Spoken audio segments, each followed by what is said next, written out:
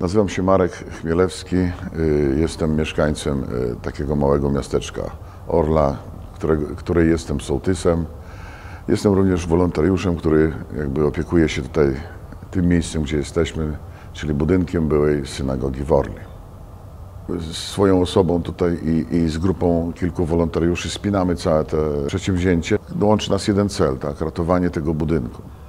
Po prostu on sobie istnieje, bo ktoś kiedyś chciał go wyremontować i nie dokończył tego remontu. Trzeba mieć jakiś pomysł na ten budynek i on tak dłużej nie może być w takim zawieszeniu. A z drugiej strony, jako mieszkaniec, który związał swoje jakby życie z tą miejscowością i jestem jakimś przedstawicielem takiego rodu, który tutaj ponad 200 lat w tej Orli jest, tak? Jestem bardzo i uczuciowo związany z tym miejscem i swoją miejscowością, także chciałbym, żeby to żyło, żeby to łączyć takie cele estetyczne, czyli i duchowe z materialnymi, bo też bym chciał, żeby moja miejscowość wykorzystała ten fakt istnienia takiej historii, takich artefaktów kultury do budowania marki naszej miejscowości. O historii jest wiadomo, że od początku, od zarania powstania naszego miasteczka zawsze tutaj mieszkali Żydzi, od początku, tak? I tworzyli tą tkankę miasta przez 350 lat, przez wszystkie zawieruchy te historyczne, które tutaj nas dotykały. Wiadomo jest, że zawsze, na początku były drewniane synagogi, tak? Dopiero jak społeczność urosła tutaj w jakąś siłę, tak? Gdzie mogła podjąć właśnie budowę takiego budynku, jak który widzimy. Ten budynek oczywiście powstawał więcej niż 100 lat. Ten budynek powstał wieloetapowo, tak jak wspominałem na samym początku. Najpierw powstała ta sala główna, która była o połowę niższa, miała te filary bliżej siebie, tak? Bo miała dach jakiś tam drewniany, dwuspadowy dach. Kolejnym etapem była właśnie rozbudowa do góry, czyli to, co widzimy w tej chwili, nowe te filary, podzielenie na 9 pól równych, tak? I powstała taka wersja. Później w ramach kolejnej rozbudowy dobudowano tutaj to miejsce, gdzie teraz jesteśmy, tak? Babiniec, to jest trzecia rozbudowa. Czwarta rozbudowa to jest fronton, tą ścianę, którą widzimy obecnie. To miała być bardziej barokowo wyglądać, ale wygląda jak wygląda, tak? I sam koniec to właśnie dobudowanie babińców bocznych, które najpierw były drewniane, później murowane. No i ona jakby taki najokazalszy właśnie swój wygląd, największy rozmiar, tak, osiągnęła właśnie na początku XIX wieku, gdzie też w tym XIX wieku została przyozdobiona właśnie pięknymi, prawda, freskami. W XIX wieku, tak na początku drugiej połowy, to miasteczko miało chyba najlepszy okres w swoim rozkwicie, bo miało około 4000 ludzi, w tym 2700 Żydów, także to jest masakr. No, tamte czasy to jest ogromne miasto. Już po wojnie niestety społeczność żydowska jakby nie odbudowała tego stanu osobowego, który miała właśnie w XIX wieku, bo było zaledwie 1440 Żydów w Orli. To nie było tak, że tutaj stał mur między na przykład częścią chrześcijańską a Żydami. Nie? Mieszczanie się trudnili rolnictwem, Żydzi usługami, tak, czy bądź handlem, no to tu Żydzi musieli się spotykać. Jeżeli były święta prawosławne, no to zamierała Orla na prawosławne. Jeżeli była sobota, to też starano się, jakby nie wiedziano, że sąsiad ma święta, no to coś tam ograniczam, tak, pewne rzeczy. To jakby cały czas taka symbioza tutaj była. To jeszcze długo w Orli można było usłyszeć na weselach, jeszcze na początku lat 80. ja sam pamiętam, jak ludzie na weselach śpiewali żydowskie piosenki w jidysz. Że jeszcze ktoś przyjeżdżał z zewnątrz, to przechodzono na jidysz. Jak chciano tam porozmawiać tak w obecności jego, żeby nic nie zrozumiał. To nas spotkało takie nieszczęście w 1938 roku, wielki pożar Orli, gdzie spłonęło 70% naszej miejscowości, w tym i synagoga. Także tutaj stąd patrząc po horyzont, tutaj w kierunku północnym, to było jedno wielkie pokorzelisko, łącznie z synagogą. Cały świat ówczesny, żydowski, tak, i rząd polski rzucili się tutaj do odbudowy z pomocą i także w ciągu roku uruchomiono ten budynek, ale już on tego blasku nie odzyskał. Na pewno już nie było tego Arona Hadeszu pięknego i tak dalej. Rzecz, następna nieszczęście, czyli mamy II wojnę światową. Z początku tu przychodzą Niemcy na kilka tygodni, po kilku tygodniach przychodzą Sowieci. No, Sowieci może na początku nie zakazują tutaj obrządków, tak, różnych religijnych, ale się jakby mszczą na tych wszystkich bogatszych, majętniejszych, bardziej wykształconych, wywożąc ich, w tym i Żydów, tak, czyli tutaj wywożą naszych przejmują fabryk od Weinsteinów, wywożą im rodziny najpierw po pół roku same głowy rodziny też gdzieś tam w inne miejsce i wielu innych. Dużo wcielono do armii sowieckiej tutaj osób. I to trwało 22 miesiące i ku zaskoczeniu właśnie Sowietów przyszli tutaj, prawda, Niemcy. Niemcy też z marszu praktycznie ograbili tutaj to miejsce i kazali Żydom, ponieważ to był najlepszy budynek po tym pogorzelisku, tak, no to kazali zrobić tu magazyn. Stąd tutaj mamy takie wykucia w koło i pamiątka po tym dodatkowym stropie, żeby zwiększyć powierzchnię magazynową, jest. I tu wszystko, co okradano od nich, czyli nie wiem, obuwie, ubranie, meble, wszystko to gromadzono tutaj, tak. A jednocześnie Żydów zamykając, powoli koncentrując w jednym miejscu miejscowości i tworząc getto już na jesieni 1941 roku, a zamykając te getto w 1942 roku do 4 listopada, do takiej daty pamiętnej w historii Orli, gdzie jakby historia żydowska Orli się skończyła. Wszyscy zostali wyprowadzeni z Orli skoncentrowani w powiatowym miasteczku w getcie i stamtąd etapami wszyscy wywiezieni do Treblinki. A sam budynek przetrwał okupację, trochę zniszczony miał dach i tak do końca lat 50. został opuszczony i tu rozkradany troszkę przez lokalną społeczność, bo bince zniknęły, rozebrane zostały. I gdzieś właśnie na początku lat 60. wprowadził się tutaj gminna spółdzielnia i to uratowało w takim sensie ten budynek, że naprawiono dach, żeby nie ciekło. To już było ważne. Chociaż okna były już pozabijane, nie było to z upadkiem jakby poprzedniego systemu, tak, skończyły się pieniądze i mamy taki stan, do dzisiaj jest jakby stan opuszczonej budowy.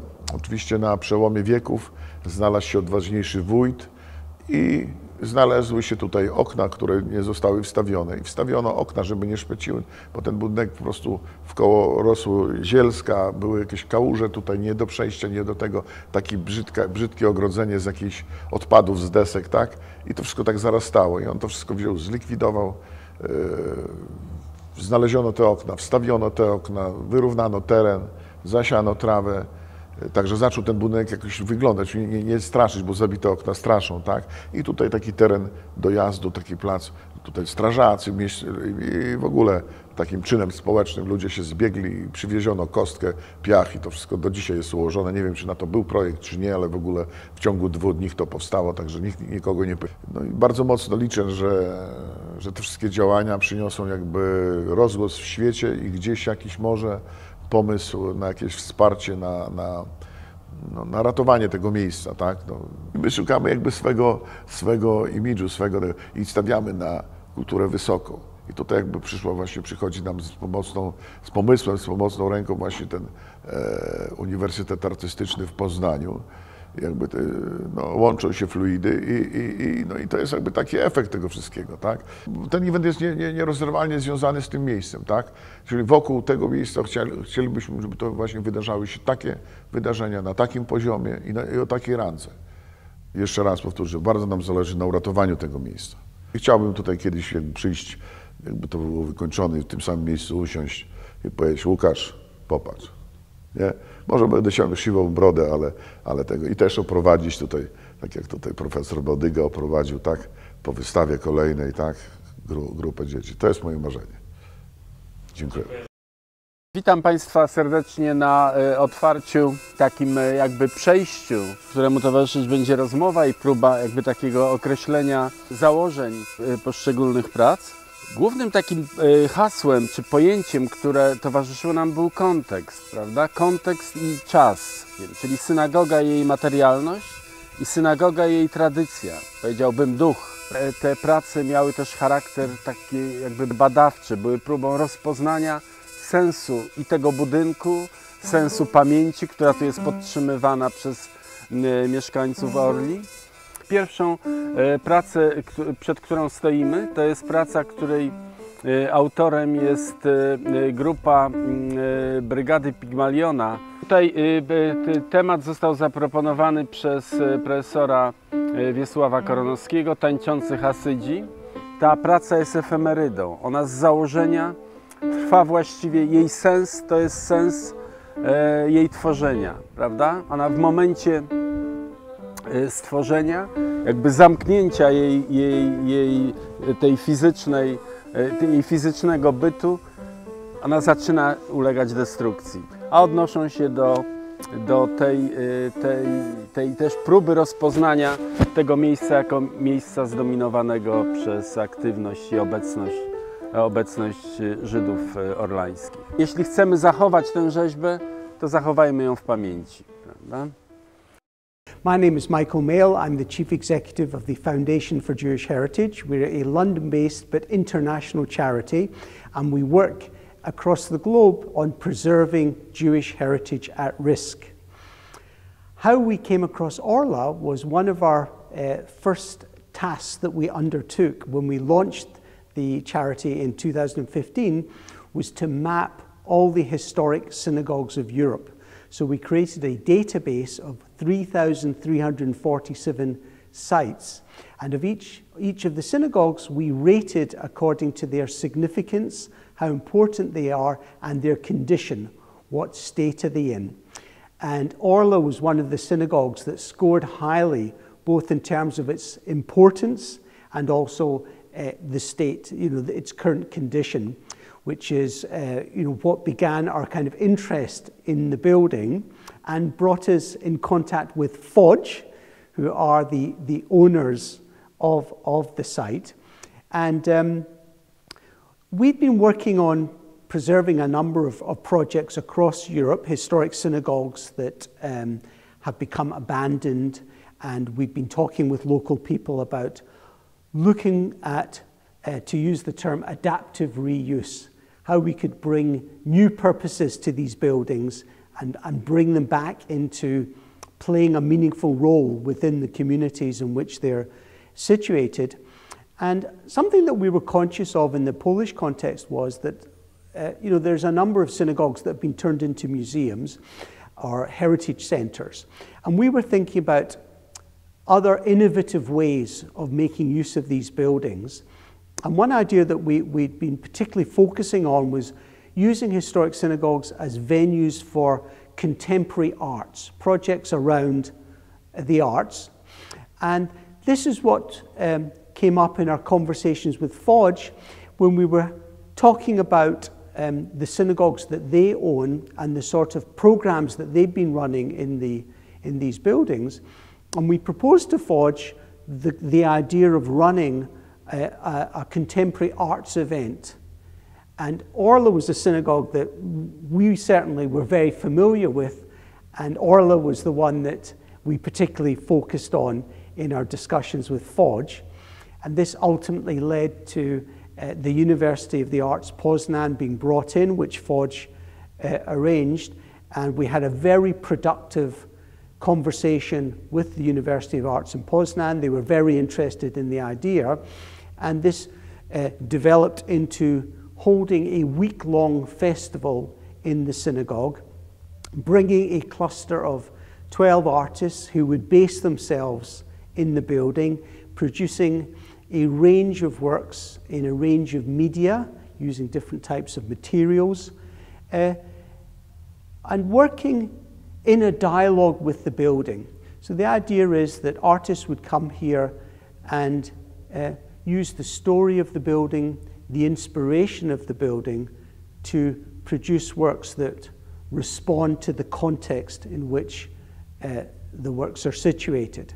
And this is what we have witnessed over this past week. Some very innovative and exciting projects have been developed here, and they're now being made available to the public, and we're having an open day today where we're inviting in people from Orla and from the surrounding area to understand what has been produced. Part of the program has also been an educational dimension where a number of workshops have been organized, reaching out to the local schools, working with ceramics and pottery and other types of projects to engage the local population, engage them in arts projects, but again, engaging them in this building and in this story of the Jewish community that have lived in the region for many hundreds of years, and a community that came to an end in the most tragic of circumstances. And it's very moving being in a building like Orla. One senses the ghosts of the people who were here before. And in running this project, we also want to commemorate this community, to let them know that they're not forgotten, that we recognize the Jewish life that was here, and we remember them, and we celebrate them, while we recognize the tragedy of how this community came to an end in the most brutal of circumstances. We also recognize the Jewish life that existed, the relations with the other communities in Orla and in the region, the day-to-day existence, and we want this project to also be about that. And if I was to summarize, I would say that from the point of view of the foundation, we're very interested in this idea of taking abandoned buildings or buildings that have become meaningless and finding new meanings for them, contemporary purposes that can mean that these buildings once again play a role within the local community.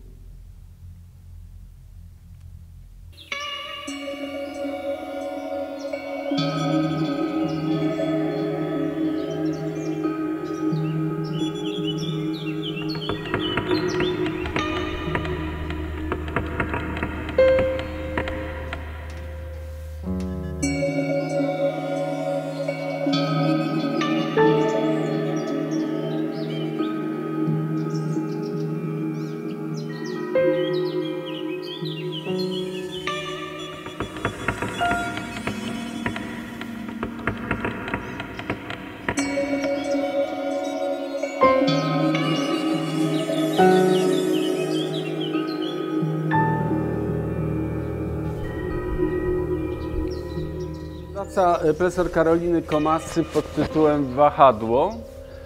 Tytuł odnosi się do mechanizmu. W sferze znaczeń, czy znaczenia, które ta praca ma jakby powoływać, dotyczy ona oczyszczenia. To jest ta śluza. Wchodzimy do miejsca, które jest ze sfery profanum do sfery sacrum i pomiędzy jakby następuje oczyszczenie. Gniewomir Zajączkowski reprezentuje Fundację Ochrony Dziedzictwa Żydowskiego. Faktycznie nasza organizacja jest właścicielem tego budynku od kilku lat, natomiast nie czujemy się tu gospodarzem. Tak naprawdę nie musimy, dlatego że zaistniało w tej synagodze, w tym miejscu coś zupełnie wyjątkowego, dlatego że naszą ideą, na czym nam bardzo zależy w wielu takich miejscach jak to, jest to, żeby synagogi służyły lokalnej społeczności, żeby one nie były takimi obiektami wyabstrahowanymi z miasta, elementami takimi obcymi, właśnie żydowskimi, tylko żeby jakoś wpisywały się we współczesny krajobraz poszczególnych miejscowości. To jest możliwe tylko we współpracy z lokalnymi społecznikami, działaczami, lokalnymi organizacjami, także instytucjami.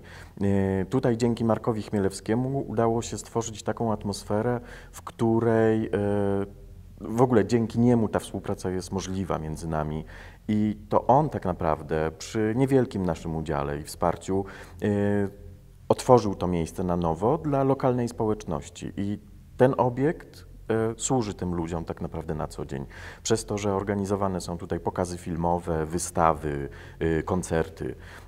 Ten projekt, którego teraz jesteśmy świadkami, jest czymś bardzo wyjątkowym. Nigdy żadna organizacja albo instytucja mam wrażenie, taka, która nie dysponuje gigantycznymi środkami finansowymi, nie jest w stanie stworzyć niczego interesującego tak naprawdę w pojedynkę. Dlatego ta współpraca również właśnie z lokalną społecznością, z władzami lokalnymi, ale też właśnie z Michaelem Mailem jest bardzo istotna. Wojciech Chora, rektor Uniwersytetu Artystycznego imienia Magdaleny Abakanowicz w Poznaniu, profesor prowadzący pracownię bioniki na Wydziale Architektury i Wzornictwa. Praca, którą tutaj prezentuję, jest to obiekt przestrzenny, jest to forma, która wpisuje się jakby w przestrzeń tego wnętrza. Zawsze staram się pilnować kontekstów i wpisywać się w konteksty przestrzenne, ale również przez te konteksty kulturowe i emocjonalne, one tutaj są niezwykle istotne.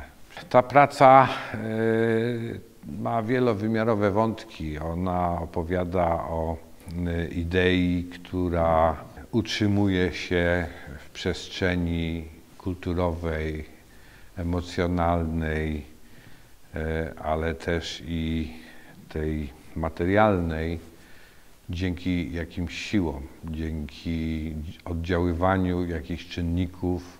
Bez tych czynników ta idea nie byłaby w stanie się utrzymać.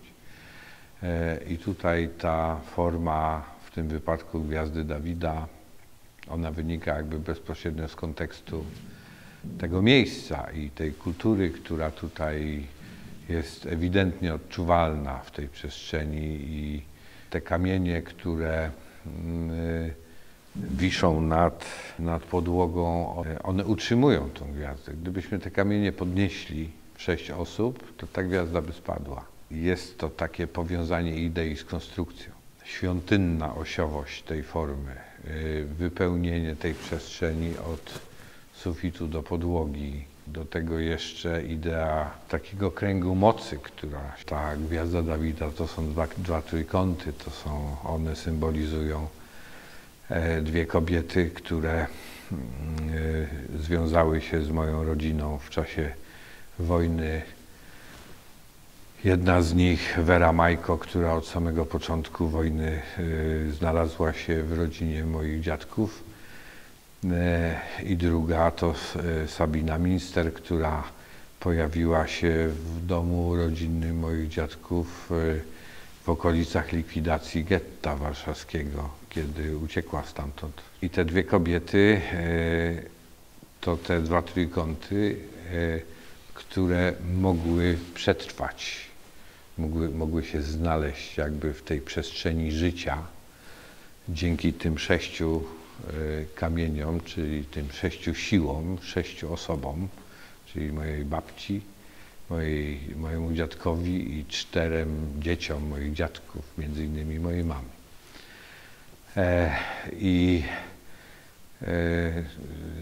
No, emocjonalnie mam wielką satysfakcję, że ta praca powstała w takim wymiarze i ona taką opowieść opowiada, która jest istotna dla mnie.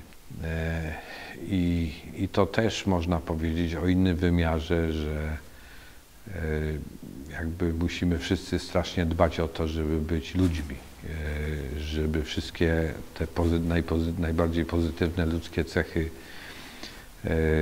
realizować, no bo wtedy prezentujemy jakąś wartość, żeby to była zamknięta, konkretna, pełna opowieść o przemyśleniach, o emocjach, o tym, jak się odnosimy do świata i do rzeczy, które były i które projektujemy na przyszłość. Tutaj jest oś, ten słup, który przy swojej takiej monumentalności jest takim bytem efemerycznym. Mówimy o kamieniach jako o materii. I dalej jest ta praca Jarosława Perszki, która bardzo jakby dotyka idei miejsc. Jest bardzo interesujący też z tego powodu, że jest modułowy, prawda? Że on jakby ma w sobie informacje przekształceń, jakby zmiany tego układu. Natomiast w tej chwili jest on tak wpisany w tę przestrzeń, że on ją jakby podnosi. No. Tam znajduje się praca profesora Macieja Kuraka. To jest znowu praca dedykowana konkretnemu miejscu. Jak Państwo widzicie, to jest zgnieciona kolumna, która wypełnia ten prześwit tego okna i jest po to, by zaistnieć w tym miejscu, zostaje zgnieciona. Jest rodzaj takiej presji napięcia, która jakby buduje tę formę. Tutaj Państwo widzicie jeszcze kilka prac ceramicznych. Autorem jest Piotr Mastalerz. To jest też próba jakby szukania trochę innej funkcji, myślę o tych obrazach, trochę innej funkcji ceramiki. Ten wertykalny obiekt jakby towarzyszy mu, czy wchodzi z nim w relację obiekt dźwiękowy. Jeśli Państwo słyszycie ten dźwięk, to jest praca Daniela Koniusza, doktora. To jest artysta, pedagog, który prowadzi pracownię audiosfery u nas na uczelni. Zajmuje się dźwiękiem, ale dźwiękiem nie w tym wymiarze muzycznym, tylko właśnie jakby w kontekście sztuk wizualnych. I tutaj dokonał takiego jakby rozpoznania tej świątyni i zapisania jej wewnętrznych dźwięków, bo one są, prawda? Jesteśmy przyzwyczajeni do tego, że budowle drewniane pracują, słyszymy, że tam coś, ale kamienne też, prawda? Używając bardzo precyzyjnych i fantastycznie penetrujących materię murów, Daniel dokonał zapisu tych dźwięków i w tej chwili je słyszymy. Czyli można by powiedzieć, że słuchamy w tej chwili dźwięków synagogi w Orli.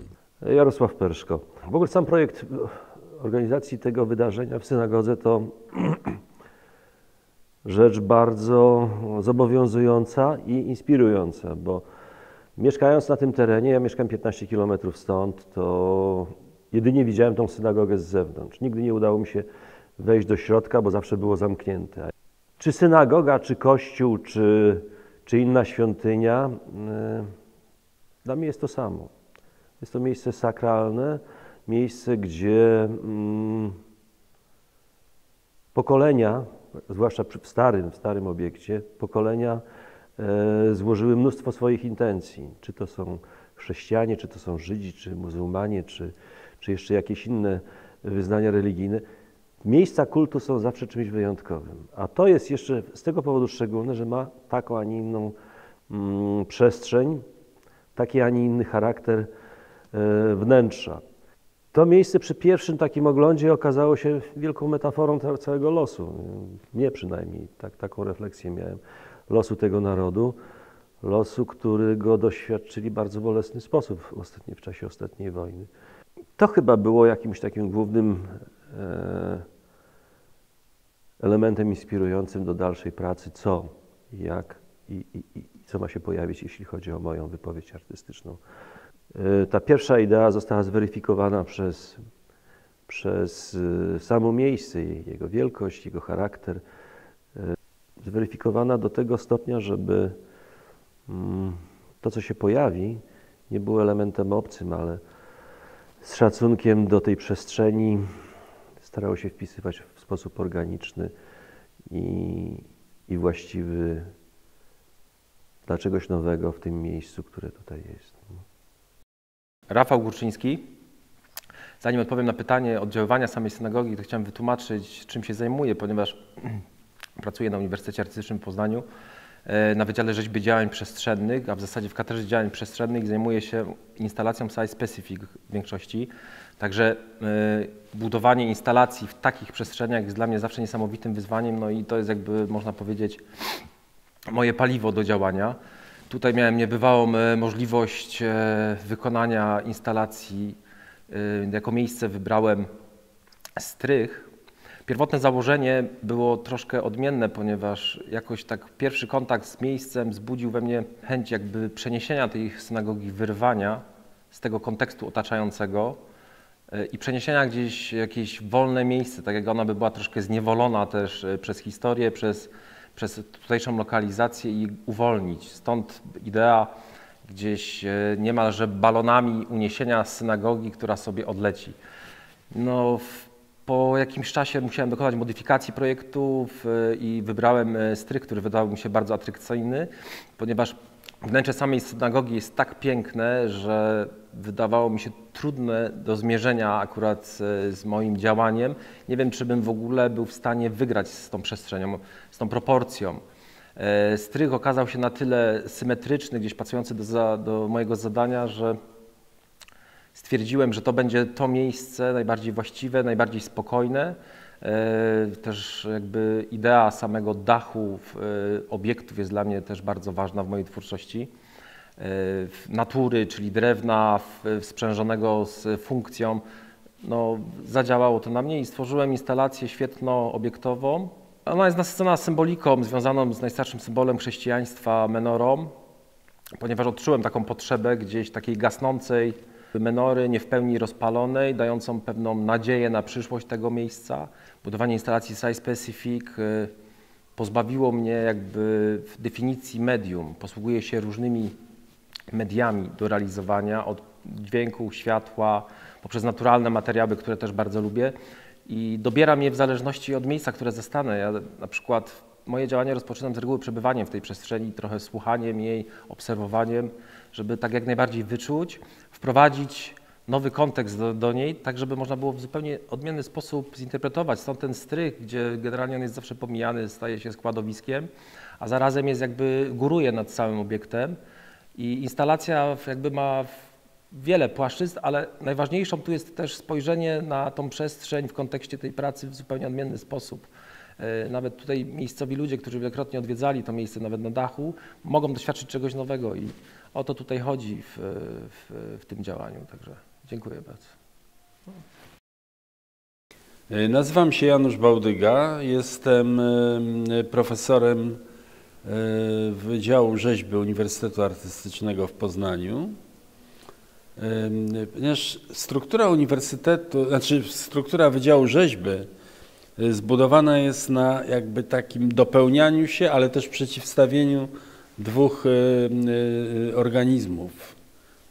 To jest Katedra Rzeźby i Otoczenia i Katedra Działań Przestrzennych. Ja jestem przedstawicielem właśnie Katedry Działań Przestrzennych. Prowadzę pracownię, która zajmuje się działaniami, prawda?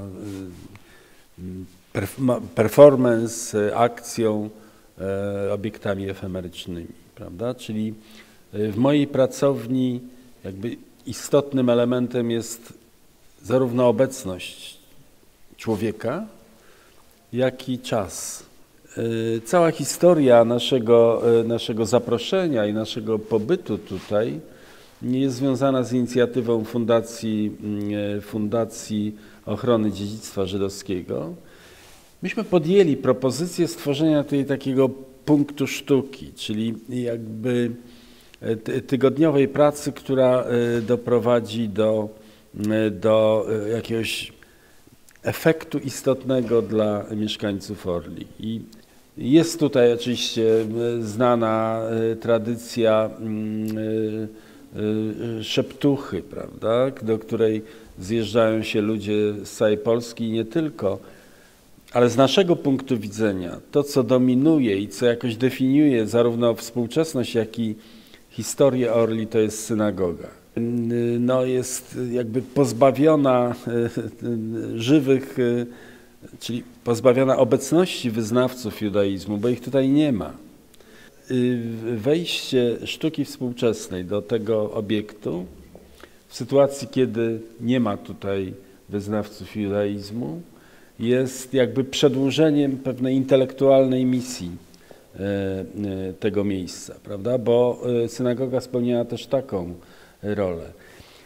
rolę edukacyjną, rolę kulturotwórczą, więc my tutaj staraliśmy się też naszymi pracami jakoś zdefiniować to miejsce. Dlatego zdecydowaliśmy się na kilka mocnych znaków, które są, jakby odpowiadają pewnym sygnałom,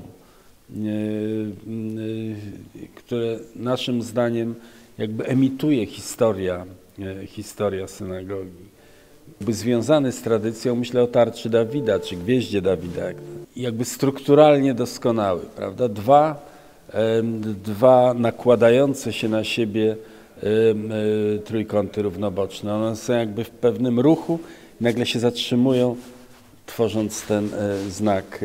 Chciałem podjąć jakby próbę zbudowania znaku, który właśnie obejmuje przestrzeń, bo to mnie bardzo interesuje i synagoga jest też, jak wchodzimy do niej, to co nas uderza i co nas jakby wciąga dalej, to jest właśnie przestrzeń i jej atrakcyjność. Więc chciałem, żeby to była praca przestrzenna, żeby z dwóch stron jakby zbliżały się do siebie te dwa równoboczne trójkąty, a ponieważ energię niesie światło, niesie strumień, więc ja próbowałem jakby zastąpić tą jakby fizyczność światła takimi strumieniami zbudowanymi z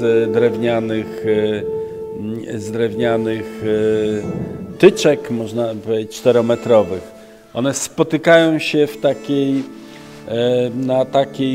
na takiej jakby uderzając w taką tarczę o wymiarach 125 na 125 cm. Cieszy nas bardzo to, że ta nasza propozycja jest wypełniona i tworzy jakby w miarę możliwości taki jakby pełny ogląd artystycznej aktywności inspirowanej synagogą w Orli i dedykowanej synagodze w Orli.